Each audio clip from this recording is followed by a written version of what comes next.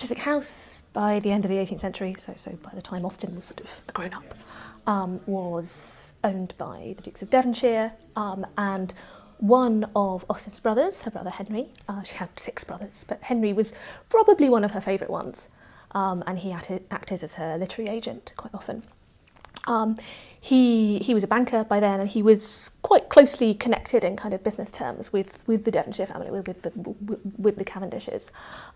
So she certainly knew of them, and I think through that kind of knew about Chiswick. And it was quite, it was quite a cool place as well. It was sort of a sort of happening social hub. It was on the social map, wasn't it? Yes, absolutely. She's going to be on the new £10 note, of course, but you're not very enthusiastic about that prospect. It's wonderful that she's going to be on there. Like, it's great, but the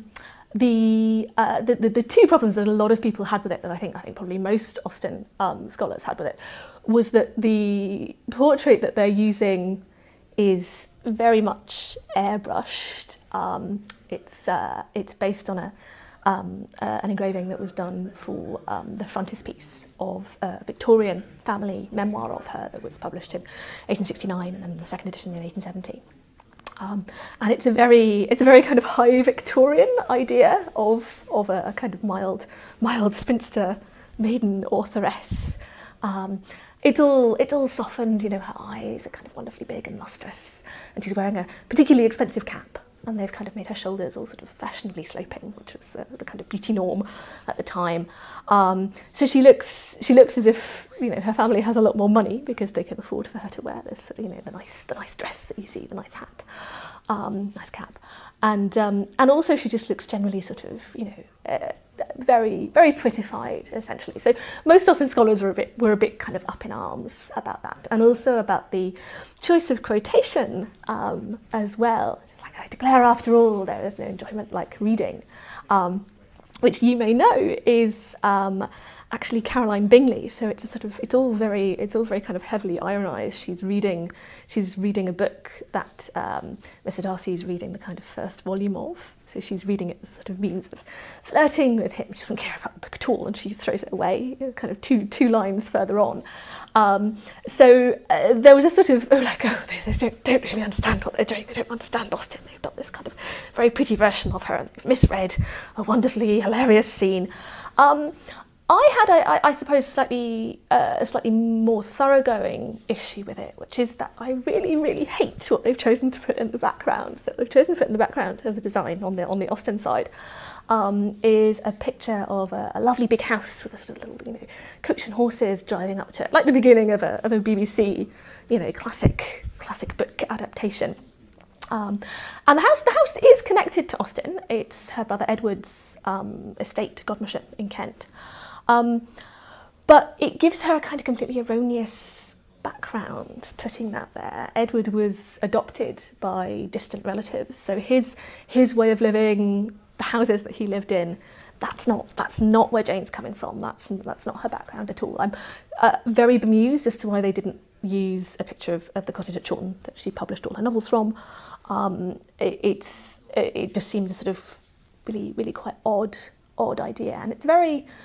The effect of the note overall is a very kind of confining, very constrained idea of what Austen is and what she's writing. So your book, in fact, The Secret Radical, explains just how subversive her writing was. Yes, I explore the, I suppose, the kind of complications in the novel, so the kind of darker side of the stories that she tells by kind of setting up the historical context of when the novels were written, and the sort of the kind of connections and ideas that might have been running through the heads of readers at the time, the first readers of the novel, as opposed to us kind of 200 years further. She explains the position of women in those times, doesn't she? That men had all the power and women weren't left money and weren't allowed really to have money of their own.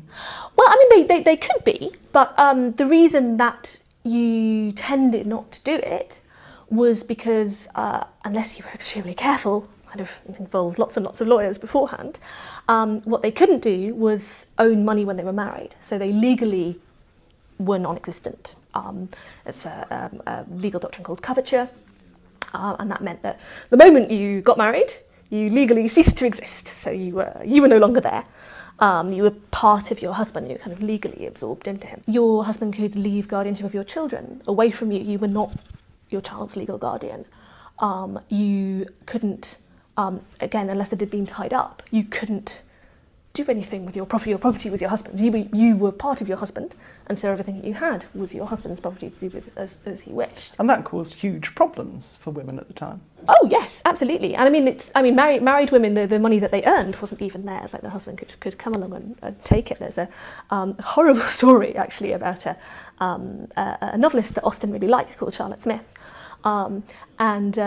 She got to the point, she had an unpleasant abusive husband who she did separate from, but he used to kind of periodically turn up and like take her money away from her that she'd been earning by writing, and she had to enter into an arrangement with her publishers where they doled her out her money in kind of small bits, so he couldn't come and just take off with it. What happens at the beginning of Sense and Sensibility is that, you know, the Dashwood girls, so Eleanor and Marianne and the poor forgotten Margaret, end up with next to nothing. So they get disinherited, they get just swept off the family tree, essentially, and kind of tied away into a corner because they're not necessary for the continuation of the Dashwood family.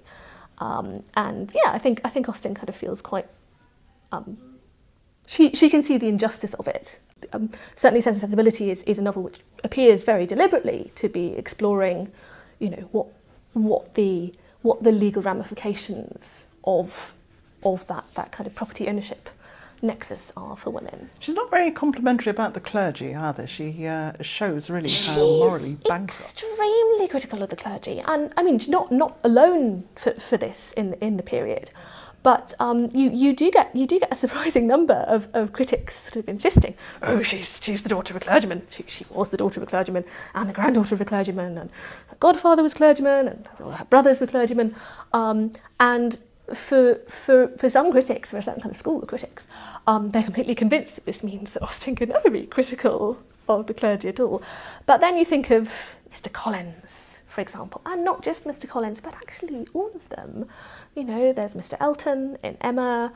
There's even the kind of, you know, Henry Tilney and Edmund Bertram in Mansfield Park they're not terribly kind of upstanding moral figures.